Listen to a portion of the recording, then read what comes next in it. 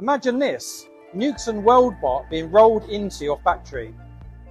It's amazing and easy to set up. It's going to take around 5 minutes to plug it into 3-phase, connects to Argo shield light, lower down the stabilizers on the wheels and switch it on. Be welding in no time. So we rolled it into place and it took minutes to set up. But before we do a weld test to show you how easy it is to program and use, I'm just going to quickly go over the key features. So it has a 400 amp inverter type MIG welder, which is super high quality with a very high duty cycle.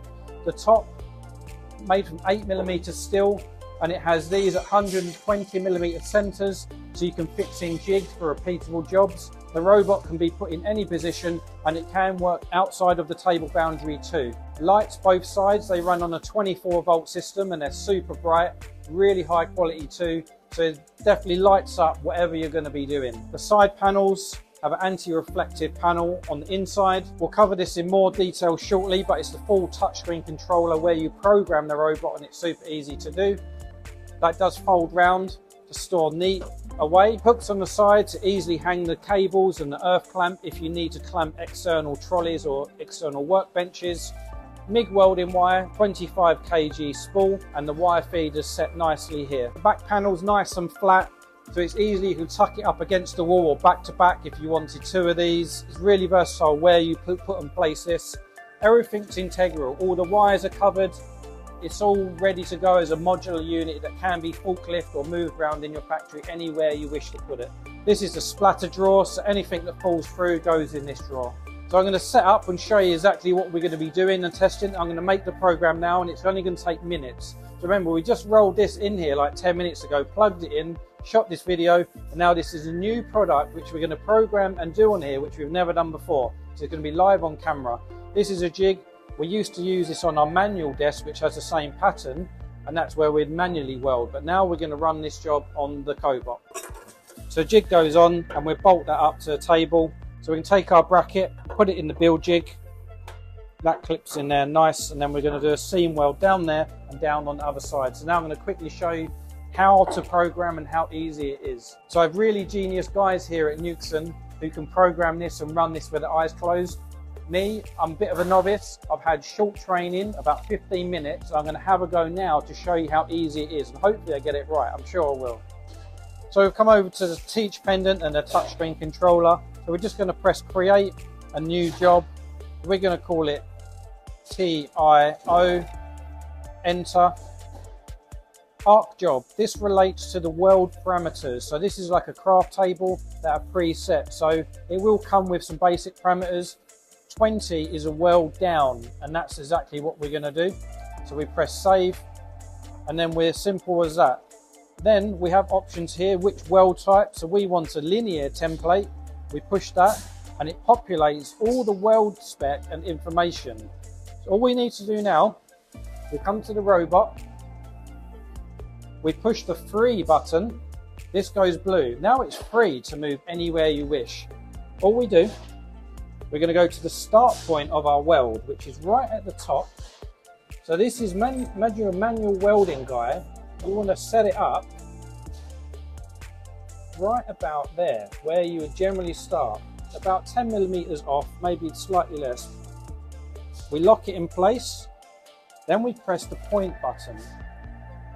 So then we press this point button, and that will save that point on the controller.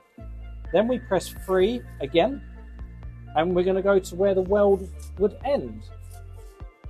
So you can see, we want the weld to end there. So we simply move it down to the start of the weld. So where do you want the weld to start? And for us, it's going to be right here. We want that 90° perpendicular to it. Remember, I'm a novice, so I want the weld to start there. So we press the free button, which locks it in place. This goes green. Then we press the point button, and then we'll press free again to go down, and that will be to where we want the weld to end. I want the weld to stop there, so we'll press free, it'll lock it, then we press point.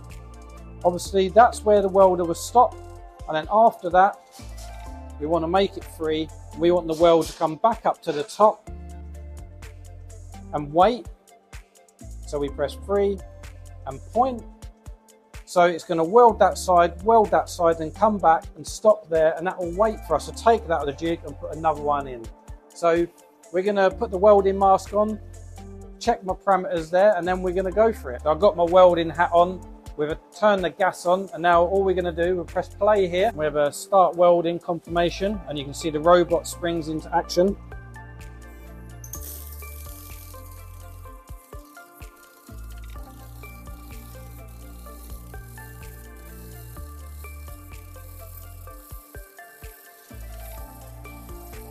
Beautiful weld.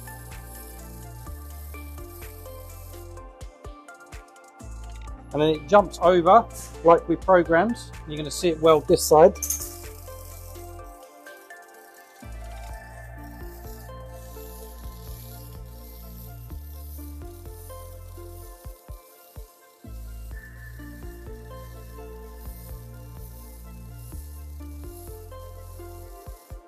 You can see exactly how the weld come out.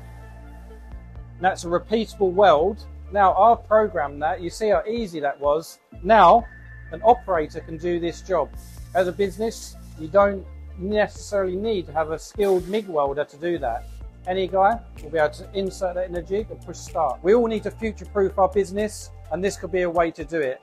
The tech is getting better, and the quality of the workforce in technical skills, we could argue that it's getting less. It's harder to find people that can weld.